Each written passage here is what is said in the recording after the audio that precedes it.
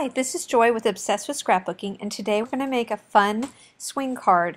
This swing card is from the Cricut Close to My Heart Artiste cartridge, and I cut it at 5.5. You can see how it cut out here. The first thing I'm going to do is score it. There are little teeny lines on there to show where to score it. Since I know it's going to make a typical A2 size card, I just go to 4.25 and score. So the card comes out as a typical size you would want. Now I have to score the section that's going to be the swing section, and I'm trying to see the little bitty score marks on here. Looks like I got it. A little tip here, whatever paper you want to show on the outside, you need to fold inward too. You'll see here in a second.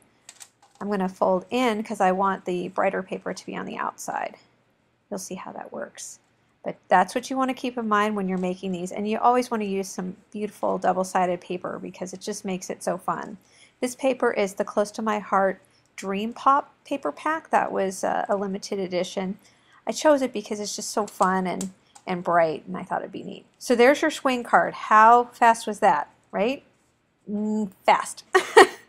Okay, our next step is going to be to lay in the decorative circles. Now these are spiky circles. They are also from the Artiste cartridge, and I cut the big one that you can see here, this yellow one, at 3.25, and the white one is at 2.75. So those are our sizes. I go ahead and try to get that lined up so the spikes line up with the spikes. And now I'm going to go ahead and show you how I layered it so that it lines up.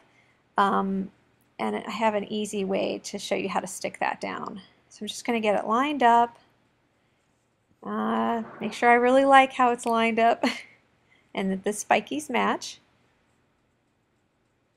And then I'm going to go ahead and using my Scotch ATG gun and holding it tightly, hold very tightly. I'm going to go ahead and run that there. And to make sure that sticks in exactly the right place, I just fold that piece of the card down and press. Voila! Perfect. See? Very easy to do. Now, the stamp I'm going to stamp with next came with the Artiste bundle. And you'll see it in a minute. It's that starburst that we saw. And I am off camera inking it up because I worried my head was going to get in the way here. So I've gone ahead and inked that up. I'm lining it up on the cut. And then I've remembered, I love doing voiceovers because then I can tell you all the mistakes. Then I remembered you're supposed to use that lovely cushioning piece that comes in every Close to My Heart stamp set. Now I'm going to go ahead and get out the Perfect Fit birthday set. Here it is shown. And I'm going to use a couple stamps from those.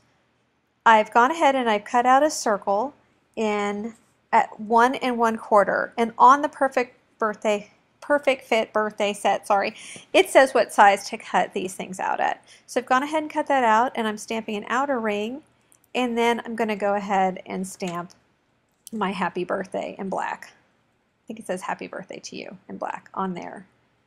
So apparently I'm inking it up. And here we go.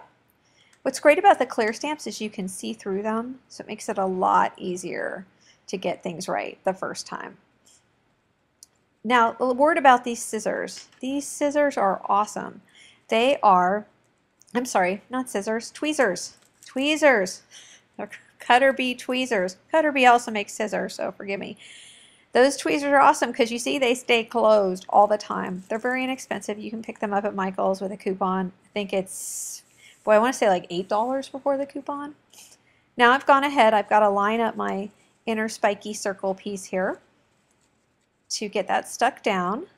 I like to layer things, as you see, so there's a lot of layering going on here. You do not have to do that. I just thought that would be a little more fun, but you know, it's all about what makes you happy. Do not stick back here. See, oh, don't do that or it won't swing open. All right. Now all I have to do is, I'm doing this in certain layers so that at the end I'm not trying to stick down something that's got something with a pop dot on it. I've done that before, but fortunately that didn't happen here. So just stick that down, stick this down, and zip, zip, zip.